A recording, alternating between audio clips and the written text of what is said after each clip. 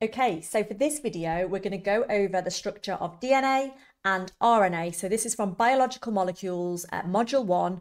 Obviously, these are both nucleic acids. We're going to just focus on structure for this video. So the structure of DNA. So DNA is a nucleic acid.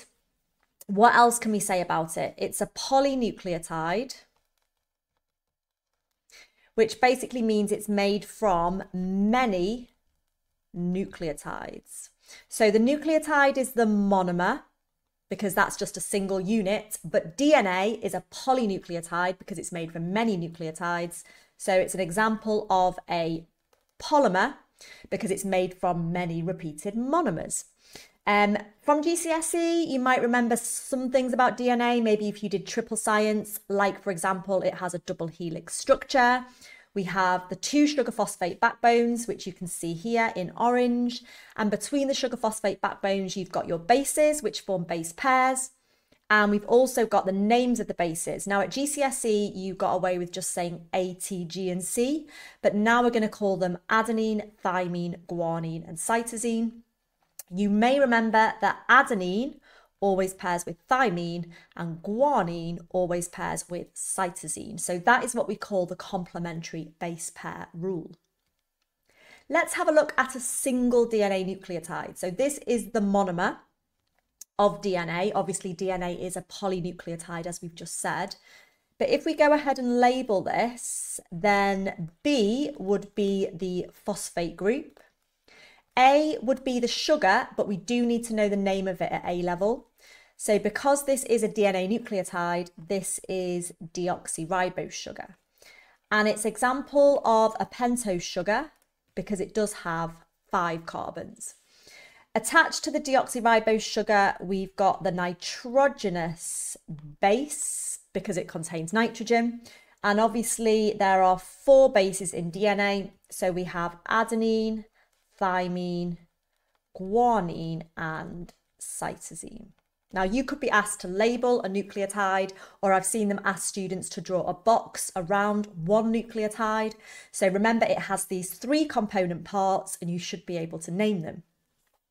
In terms of what elements DNA contains, well, it has carbon, hydrogen, and oxygen, just like, carbohydrates, lipids, amino acids, but it also has nitrogen in the base and it has phosphorus in the phosphate group. So there are 5 different elements in DNA altogether.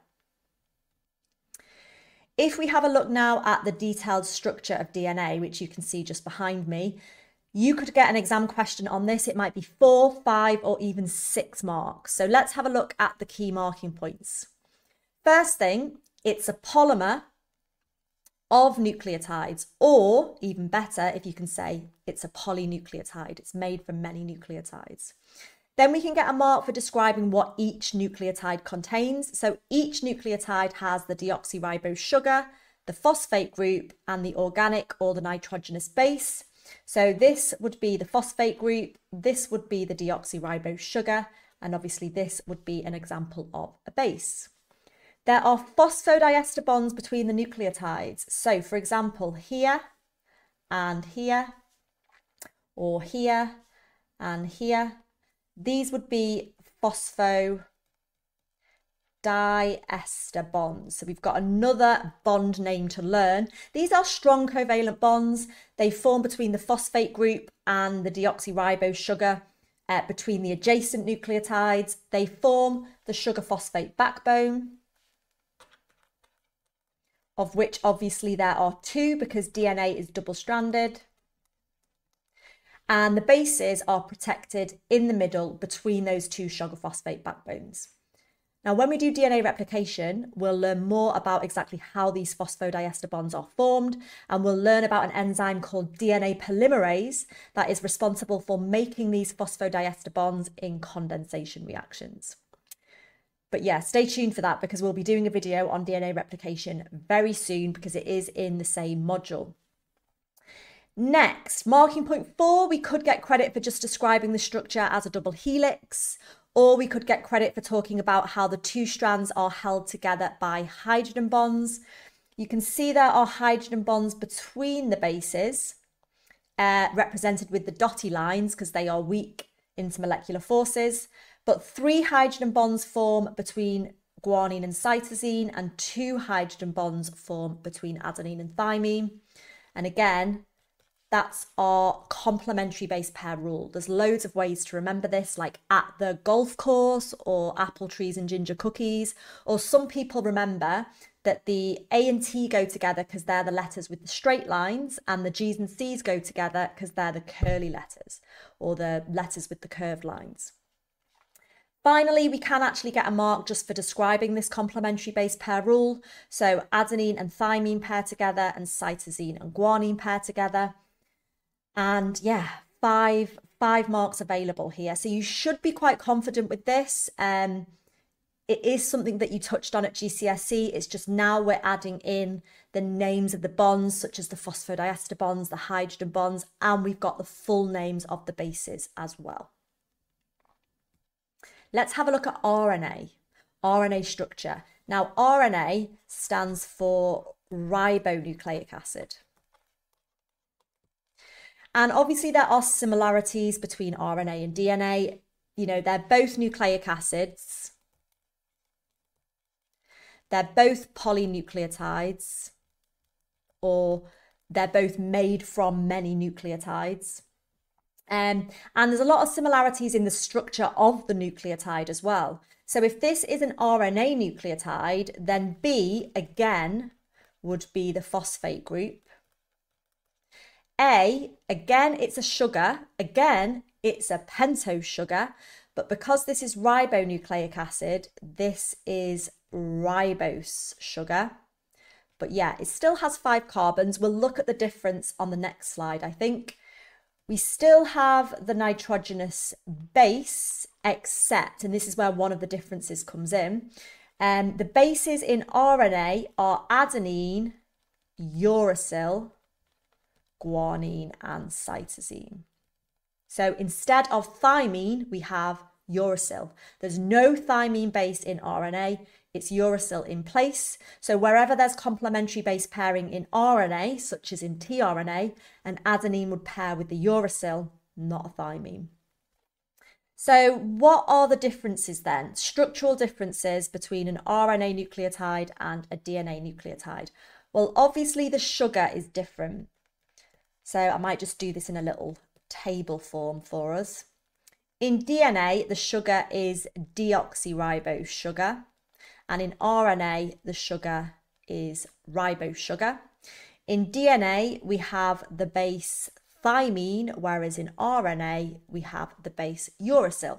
Now, if you get asked this question in an exam, make sure to give your answer in a comparative way. So using words such as whereas can be really useful, so it's clear to the examiner exactly what the difference is. Yeah, we're going to look at the difference in the sugar now. Now, if you're AQA biology, you don't need to know the structures of deoxyribose sugar and ribose sugar. If you're OCR biology, though, you do have to know the difference. So this slide would be useful for you. But yeah, this is our DNA nucleotide here. This is our RNA nucleotide here. You can see the phosphate group's the same. You can see they've both got a base. Obviously, with RNA, we know that there's no thymine. It would be uracil.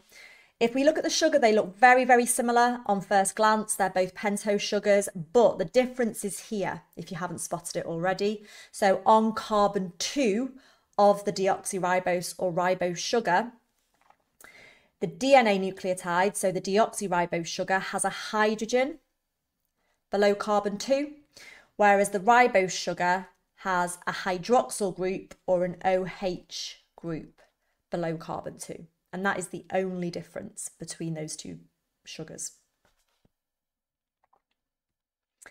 Let's think about the different types of RNA. So you're going to come across messenger RNA, ribosomal RNA, and transfer RNA. Let's start with this one because we don't learn much about ribosomal RNA. But what we should know is ribosomes, which are the site of protein synthesis, either in the cytoplasm or attached to the rough endoplasmic reticulum. They are made of protein and ribosomal RNA, or rRNA for short. So it forms part of the structure of the ribosome. Now, this is something for you to think about, which I always think about when I am considering ribosomes. Ribosomes make protein, but ribosomes are made out of protein. So which came first? It's like the biology chicken or the egg question. Have a little think. We then got messenger RNA. Now, messenger RNA is made during transcription, which is the first stage of protein synthesis. Now, we don't actually learn about protein synthesis till module 4 with AQA, because this module is literally just about structure. But it might be worth just mentioning now, so it makes sense, that the first stage of protein synthesis, which is called transcription, takes place in the nucleus. And what we see during this stage is that a messenger RNA copy is made of one of the strands of DNA that we call the template strand. So the DNA strand separates, one strand acts as a template strand, and the messenger RNA is made as a copy of that strand, and the mRNA can leave the nucleus and go to the ribosomes, where it's actually used to provide the code to put the amino acids together in the correct order. So basically the order of bases on the messenger RNA determines the order of amino acids in the polypeptide. So transfer RNA is also used in protosynthesis. It's also used in protein synthesis. It's used during translation, which is the second stage of protein synthesis.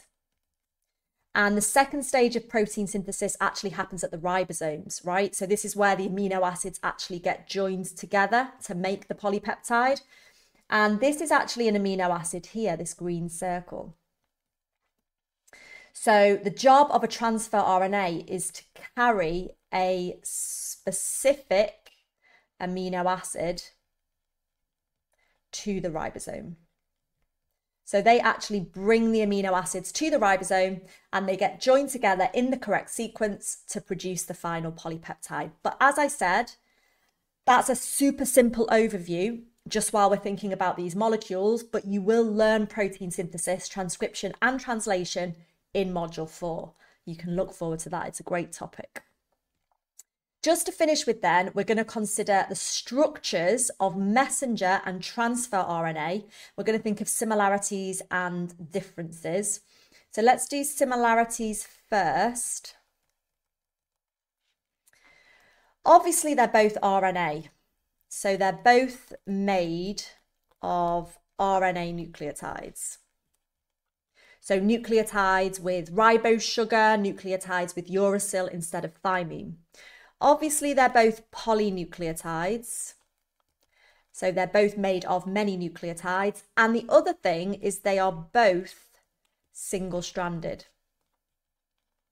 So unlike DNA, they are not double-stranded. They only have the one sugar phosphate backbone. And you can clearly see that on the messenger RNA. Transfer RNA is a little bit more confusing, but it is just one single strand. It's just folded round on itself, okay?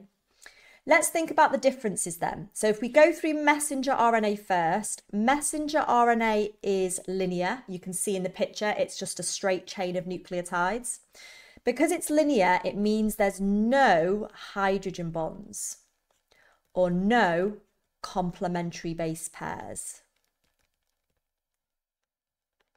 Because it is just single-stranded and it's linear or straight, so there's no hydrogen bonds forming, there are no complementary base pairs.